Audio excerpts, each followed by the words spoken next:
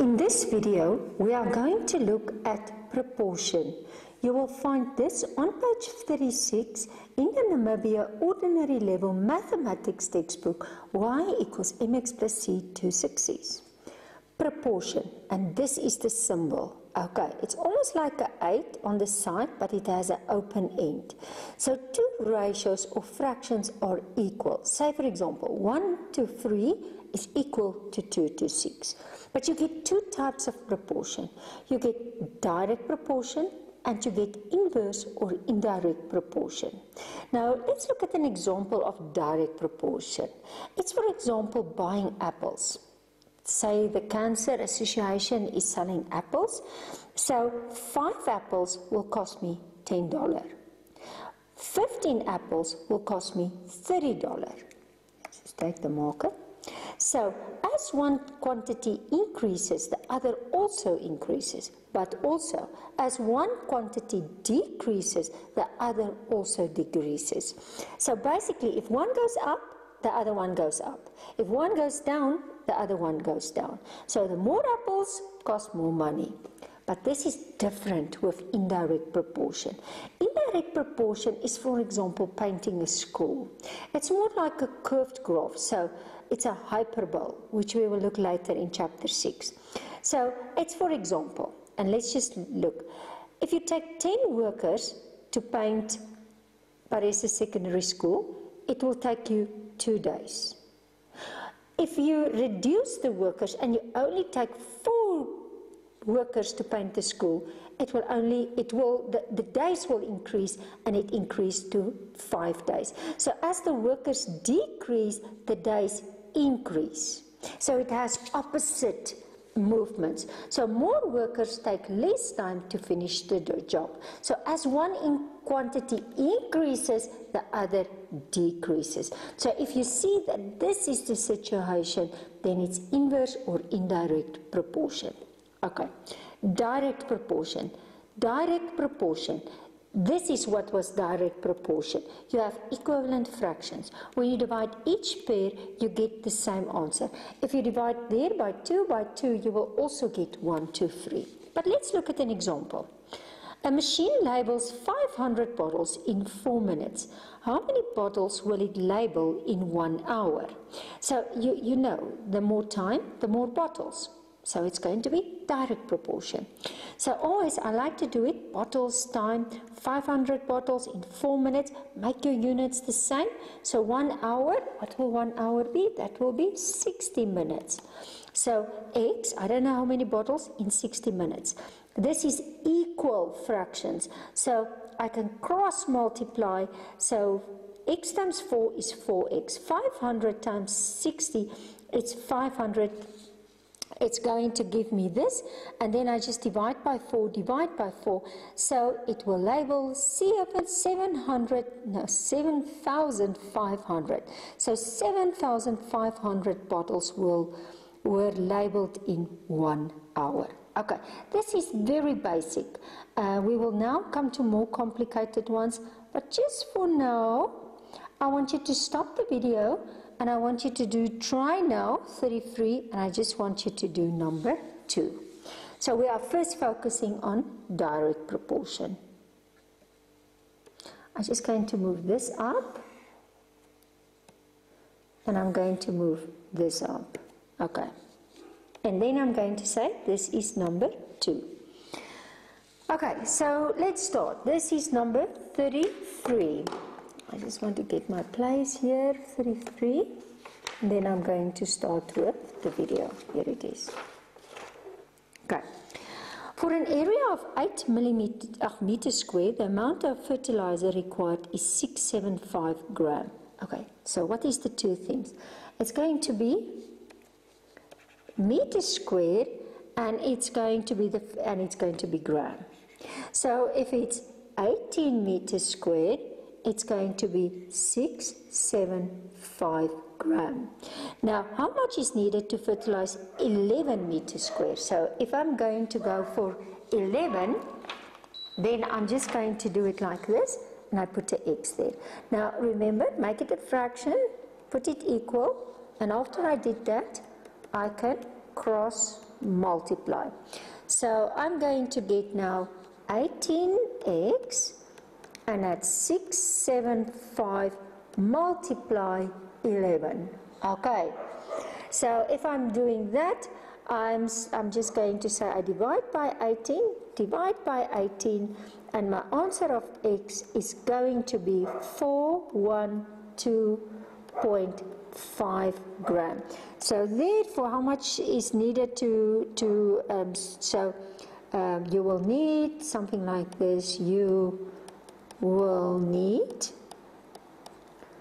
412.5 gram to fertilize 11 meters square, something like that. Okay, that was number A. But now, a lot of times they do this. They continue with this statement, and I want you to do number B. But it's exactly the same. The beginning is exactly the same. And I think I want to use the same color to show you that. So if it's going to be meters square, and it's going to be gram, then start with the top statement again. That's 18 meters squared, and that's 675 gram. Okay, I don't have to put the gram. And then what area will this fertilizer? So now they give you the gram, so it's 862.5, and this is x. And again, this is a fraction, this equal. So cross multiply, so it's going to be, in this case, 675x is going to be 18 times 862.5, and I divide 675, and I divide 675. I'm just going to move it up.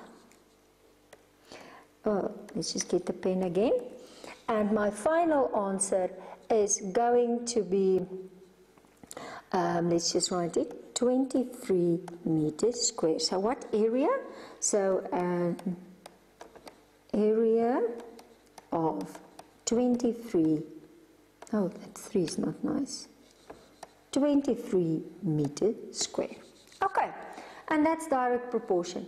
The nice thing about this proportion, you use it in a lot of things, and later on, especially in statistics, in pie charts, sometimes you use this method to find it. I think we also did it in percentage. You can also do direct proportion, reverse percentage. So this is a very useful method. Okay. I'm going to continue with direct proportion now, and I'm going to say, which is more about like the ordinary level of doing this, is asking you to write down an equation. Okay, and in this case, although I want you to do both methods, I think I'm just going to let you do the method, the ordinary level method. Okay, let's just get our pen and pencil correct. So you can do it on the normal method, but especially if they ask you the equation, then rather focus on method 2. This is the preferred method for this type of question. So the height h centimeter reaches by an object thrown vertical upwards is proportional. Now if they say proportional, they mean direct proportional. Otherwise they will say inverse or indirect. To the square of the speed. Okay. V meters per second. With which is thrown. When V is 4, H is 80. Find the equation connecting H and V. Now, start always, as I said, you can do it with the old method, but start, if I want you to focus on this method now, start by saying H, there's 8, is proportional, and don't forget, I just want to underline that, to the square of the speed. Okay, so that's why it's V squared. Now, in order to make that, and I must make it a bit bigger, that you really can focus there. In order to get rid of that proportion sign and to make it equal, you must put in the constant. So now I'm going to find the constant. How do I find the constant? I just want to move a little bit down. By using these two values. So in the place of H, I put 80. In the place of V, I put 4.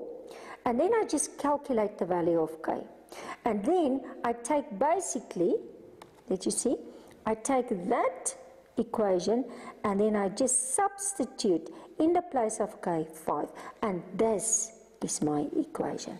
And that find an equation, that is the equation they want. Okay, and now in the next question, they will ask you to use the equation. So find the height reached by the object thrown upwards at 6 meters per second. So write down the equation, and now in the place of V, you put 6. And then you just calculate it, and you get your answer. Okay. I want you to stop the video, and I want you to try now 34, number 1. And in this case, you can do it only on the second method. If you are doing it more practice, you can try the first method.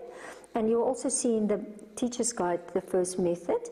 But for now, for the video, we will just do it on the second method. Okay. So, in the electrical circuit, let's just get that position again. Okay. In an electrical circuit, the current, A amperes, is direct proportional, nice, they say direct, to the square root of the power, P watts. Okay, so start with your first statement. So they say E, I, or in I, amperes, is proportional to the square root of the power. Okay, now if you do it like this, then basically I'm just going to do, say for example, so if I want to make it an equal sign, I just put in the K. Okay, now I substitute the values. When I is 4, P is 100.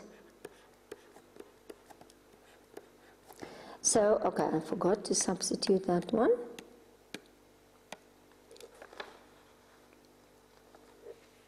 So I is 4, P is 100. So if I simplify that, I get 4 equals K times 10. So divide 10, divide 10.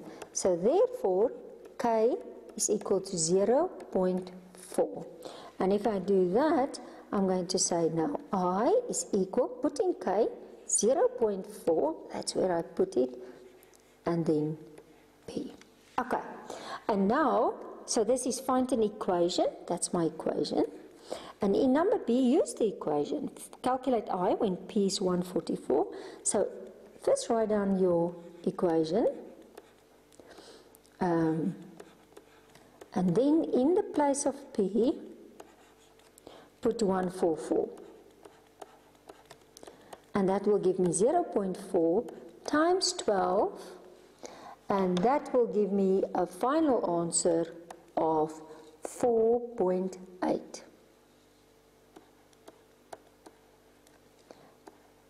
amperes. Okay, and as easy as that. So first always find your equation, and then after that just use your equation.